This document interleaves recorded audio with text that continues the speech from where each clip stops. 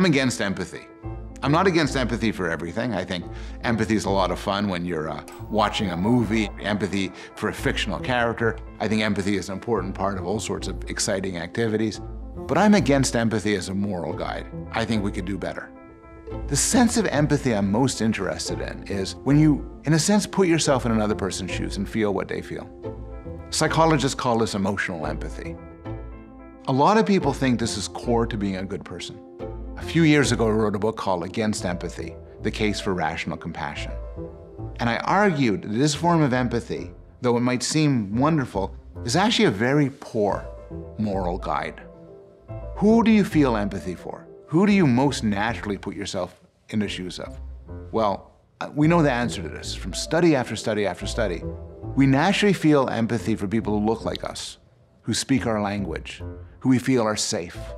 And because of that, empathy is, of all of the human feelings, perhaps the most biased and parochial. When you put a book out with the title Against Empathy, you gotta expect a certain amount of blowback. And a lot of people responded to me with their own experiences and their own arguments. Sometimes people agreed with me, sometimes they argued against me. So one argument against the purpose of my book is, although empathy could have negative effects, could be biased, could provoke us into violence, could cause all sorts of trouble, it also could have good effects, and I concede this in my book. And so some people have said, look, if you add it all up, the positive benefits of empathy outweigh the negative. I'm not always convinced about that sort of math, but even if it were true, we have moral capacities that are better than empathy.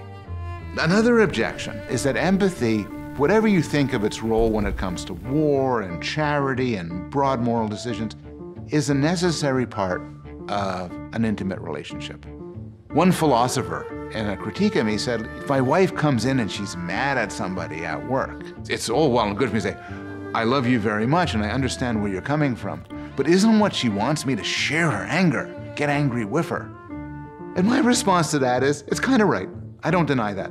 There are cases where what we look for in a relationship with others is that sort of shared feeling. You're mad, you want me to be mad too. My critical response is, there's all sorts of cases where that's not what we want. My favorite example here is anxiety. I go to my partner and I'm very anxious, I'm stressed out. Do I want her to start sharing my feeling of anxiety?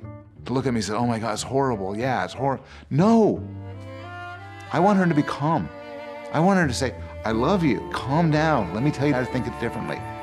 Sometimes what we want from people isn't a mirror of us.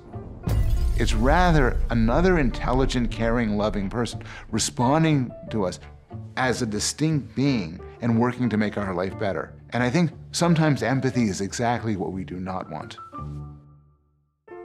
Now, if I'm gonna say this, I have to come up with something that will replace empathy. I'm not saying we should give up on morality. So my book is called Against Empathy, but the subtitle of my book is The Case for Rational Compassion. And therein lies the substitute, I think. And the substitute has two parts. One is rationality. If I'm gonna help somebody, I have to know what's the best way to help them. Sometimes what might seem to be the best way to help them simply makes things worse. Sometimes figuring out what to do to make the world a better place is an extraordinarily difficult task, too big for one brain. And we do our best when, as communities, we work together to think about that. So that's rationality. Rationality itself is great at pursuing ends, but it doesn't provide ends, it doesn't provide goals. What you need is compassion. You need to care.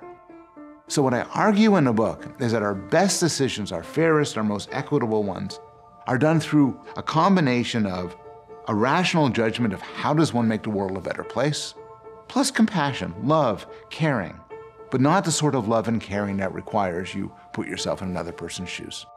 Even if empathy is on balance, has a positive effect, compassion does better.